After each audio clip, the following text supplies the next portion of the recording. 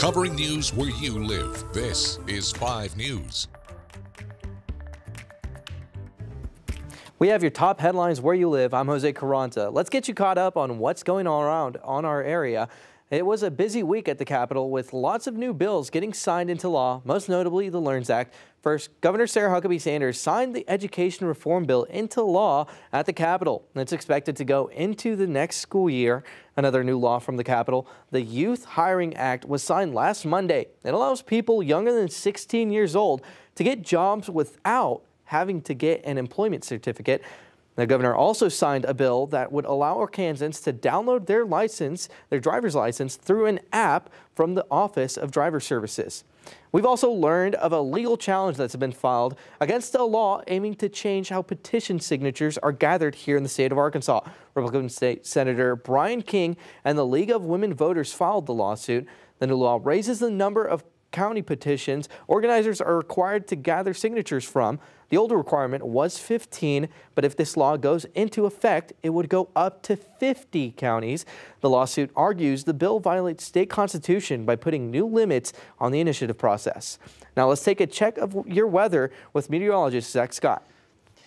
Thanks, Jose. Yeah, temperatures today going to be on the cool side. Cooler air has been filtering in with this chillier air mass going back to late last week. Today we kind of bottom out with that, and then we're going to start to warm up as we go through the at least middle part of the work week. Late week into the weekend, we return to some more cooler weather. This is about 10 degrees below average for this time of year. Seasonal average for today, Northwest Arkansas, 60 degrees. We're well below that into the mid to upper 40s. And again, this time of year, we should be closer to 65 degrees. That's more the average for us for this date. And yeah, we're well below that in the River Valley as well. Upper 40s to low 50s. Plenty of sunshine today.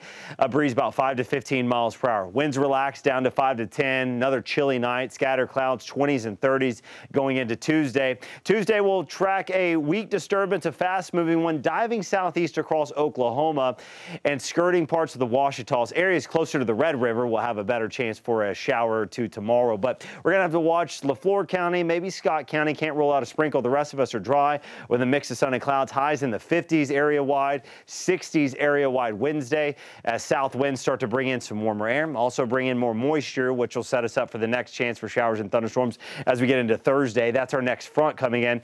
A chance for a scattered shower or thunderstorm to be possible as we go through the whole day, with a better chance for maybe more widespread rain and a strong storm or two by the back end of our Thursday. And then behind that front, we're going to be looking at cooler air coming in as we go into our Friday. 40s, a north wind over 30, gusting over 30 miles per hour is going to, lead to a cooler St. Patrick's Day, feeling like the 30s, but we will be dry with sunshine coming out. But the cooler air sticks around through next weekend.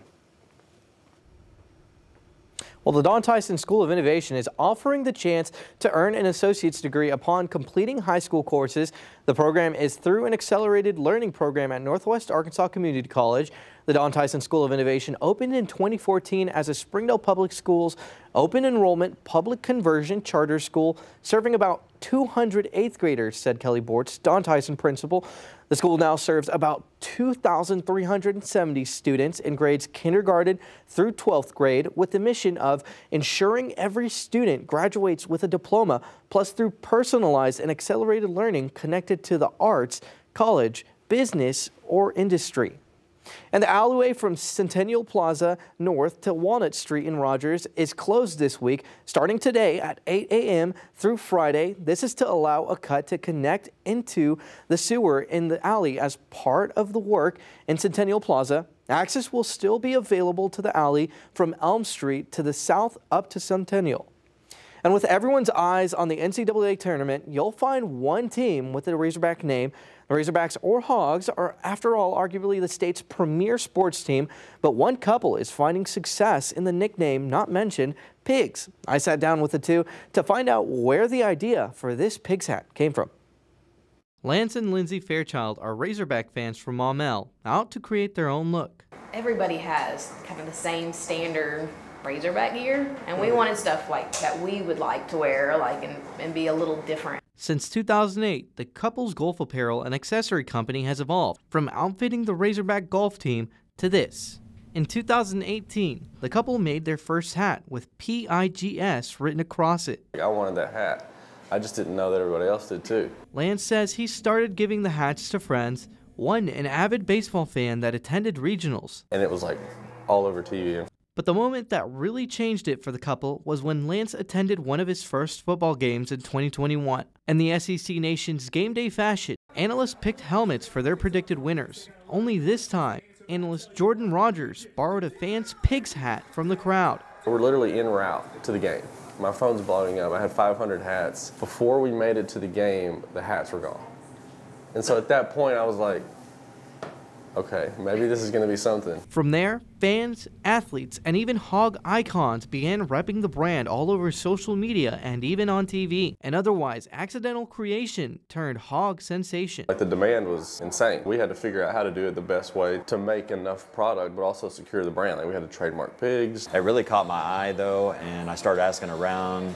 People already knew about it, and they were asking me the same thing. Where do you get it? Roman Villasana is the founder and CEO of Swoon Juice Bar, right off MLK in the heart of Fayetteville. Roman has Razorback gear, including the hats, on display. Every time I go online to show a customer, it's out of stock. While everyone scrambles to grab one of these hats, the Fairchilds have not only made friends, but also helped others along the way. Just like Fayetteville, just like the Razorbacks, it's all like one big family. Everybody knows everybody. We're all trying to help out each other. It's more valuable than the dollar that we earn. The networking and just the friendships. So like I always say, like, the more good you do, the more good you can do. With their product now becoming an Arkansas fan staple, they just have one thing left to say. Gosh, thank everybody for their support and Yeah. repping this stuff. I mean, I think that's one thing. We're proud to be from Arkansas. We're proud of our fan base because I think it's the best fan base there is. Now, Lance says they work very closely with the university and are looking to finally be licensed. That means a lot of new Razorback gear could be on the way, so stay tuned. And those are some of the top headlines on this Monday. We'll continue to follow the news all day. Catch up again with us this evening on your 5 News at 4, 5, and 6, and 10. I'm Jose Carranza. Have a great day.